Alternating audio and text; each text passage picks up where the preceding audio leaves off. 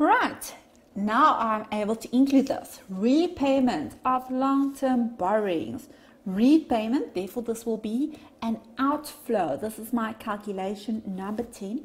Include my brackets because this is an outflow. 24701. Look at this.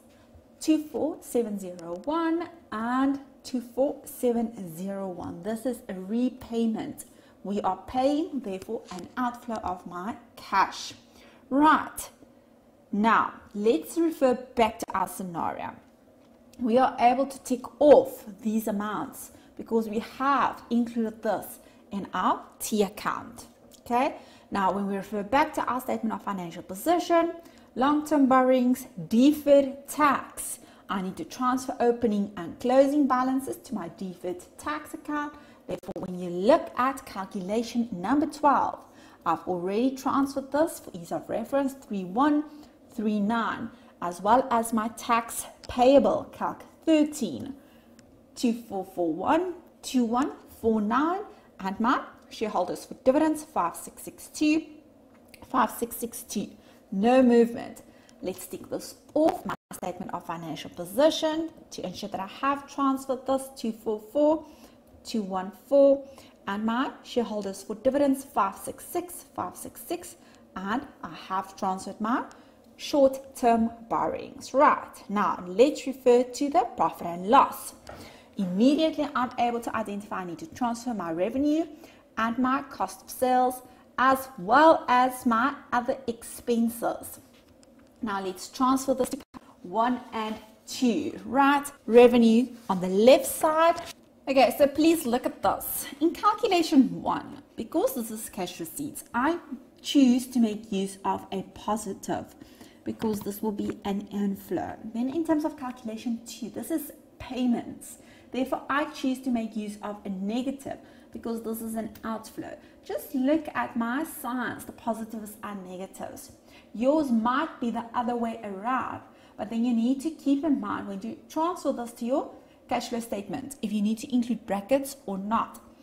Then remember, in terms of your cash receipts, we will need to determine our trade receivables movement. And then in terms of our cash paid, we need to determine our trade payables movement as well as our inventory movement. I'm not going to do this just now. This is just to include reminders to myself that I need to look at the movements. Right, now I'm able to tick off cost of sales, revenue, other expenses. Right, I need to look at my finance costs. Look at this, 6890. Immediately to the face of our cash flow statement. If you look at my cash flow statement, remember, as part of your template at the top, we have our cash received, cash paid. I need to transfer my calculation numbers. I have my interest received, interest paid, dividends received, dividends paid, and my income tax paid. Now, we are looking at, if I refer back, finance cost. This is an expense, finance cost. This is an expense, 6890. Yes, right. Now I've transferred this. Therefore, let's tick it off. Happy. Share of profit of associate. Yes, let's transfer this to our T account, investment in associate. This is from our profit and loss. Sorry, I want to make use of black. From our profit or loss, 437. Tick off 437. Income tax expense 12254. If you think about the journal, we will debit the expense and we will credit the tax payable. Therefore, in our tax payable on the credit side, include my profit and loss. And this is an amount. I just want to get the amount here, guys. 12254. Right. And take it off. Owners of the parent. This is in our retained earnings. Sorry, I'm not going to use this now. NCI, yes, I need to transfer the NCI. I've determined that I will have to determine the dividends from my NCI account. 1033. And my NCI increase on the credit side. Therefore, our profit and loss portion from the profit and loss statement, this will be 1033. And I've ticked it off. Now, let's look at the additional information. We've identified that we have profit on disposal of our property, plant and equipment, 255. We need to take this out. This is included in our profit before tax amount, and we need to take this out. Therefore, if you refer to our calculation number 2, our profit, if we take it out, we add this back. It was a positive, now this is a negative. Why do we need to take this out?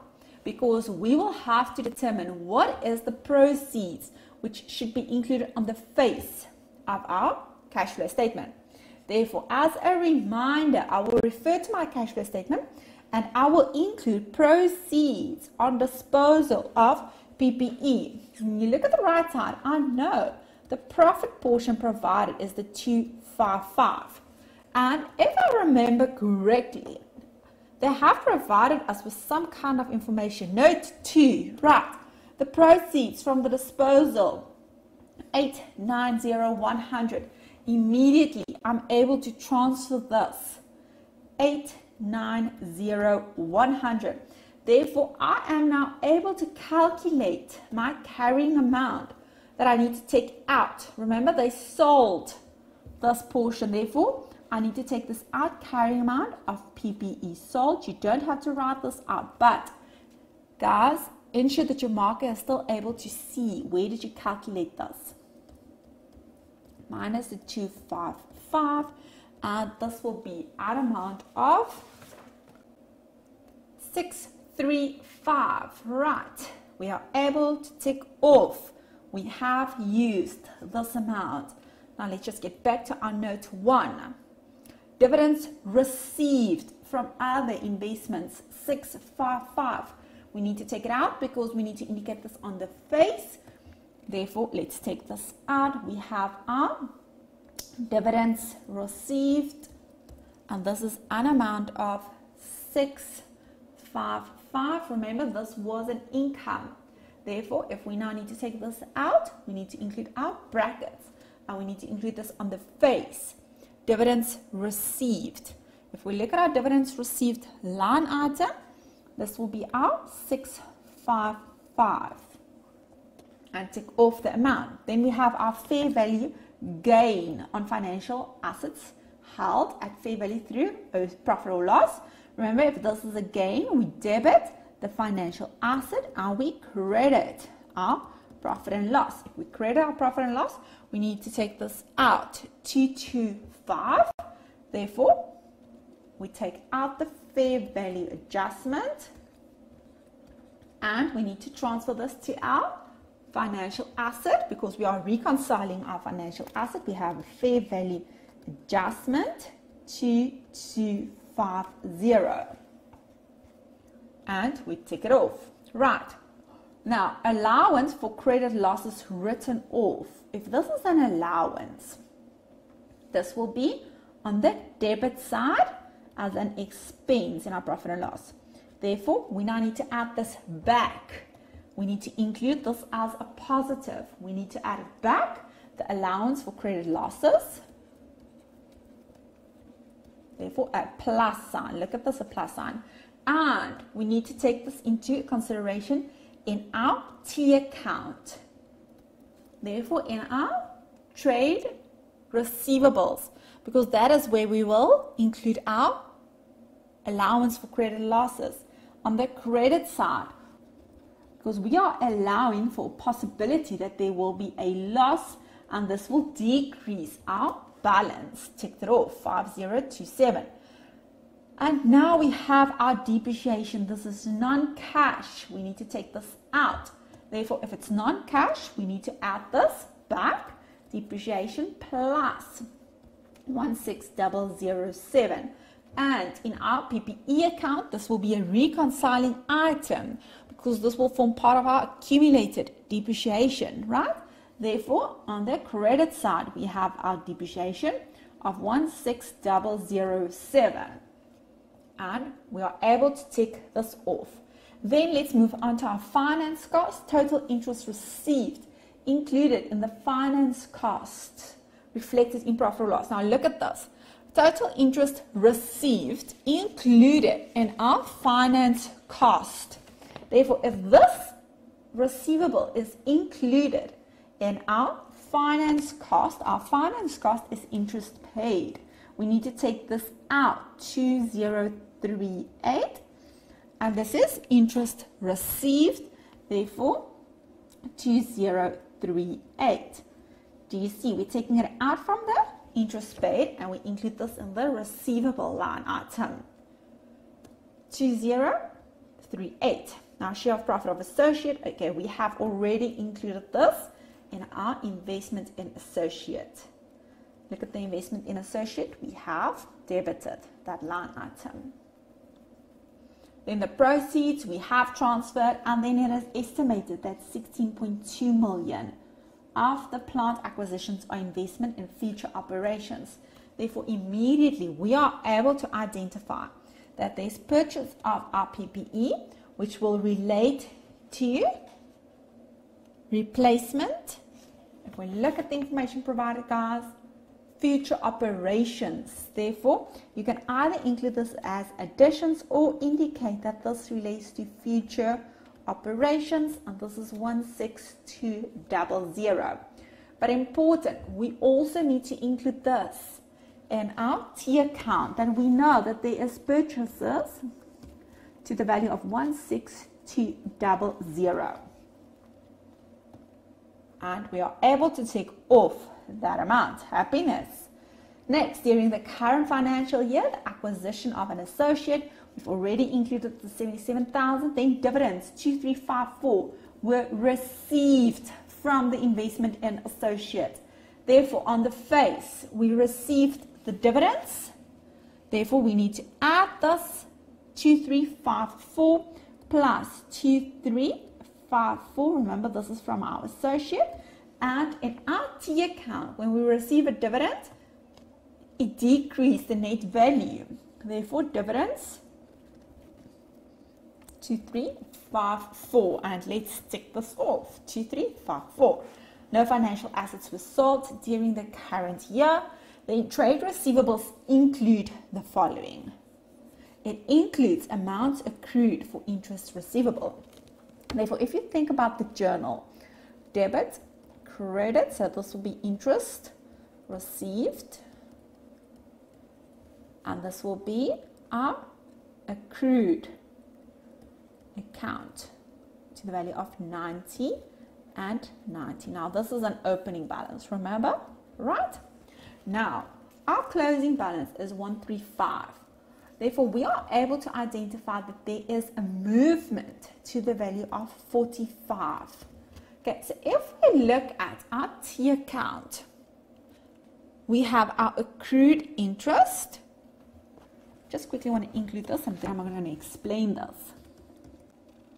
When you look at the journals on the right side of your screen, for 2020, the accrued interest journal will be to debit the accrued interest, the 90,000, right? And to credit our interest in our profit and loss. But do you see that this is not yet cash? Okay, now the balance at the end of 2021 of the accrued interest should be 135,000.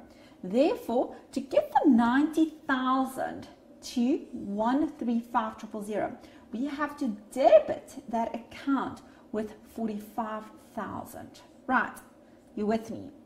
But this line item here, the credit in our profit and loss, is not yet an income. It's not yet cash. It's an income in terms of profit and loss, but it's not cash. Therefore, we will have to take this out from our interest received minus the 45,000. Now, we need to indicate how do we get to the 45,000, 135,000 minus the 90,000, right? And this is the 45,000. Therefore, we need to take this out because this is not yet cash, right? Okay, We're able to tick off our amounts. We have transferred this. Then our note 6, we have already included in our T accounts. Note 7, trade payables include the following amounts. Now look at this, accrued interest expense. Think about your journal. Debit the expense in your profit and loss, and credit our creditor, the accrued interest, with the 371 and the 457, exactly as per the previous discussion, except that this will now be the other way around. Provision for guarantees, opening balance 2250, closing balance 3150. Therefore, how do we get from the opening balance to the closing balance? We debit the expense and we credit the provision with the movement, right? But we need to take this into account in our trade and other payables T account.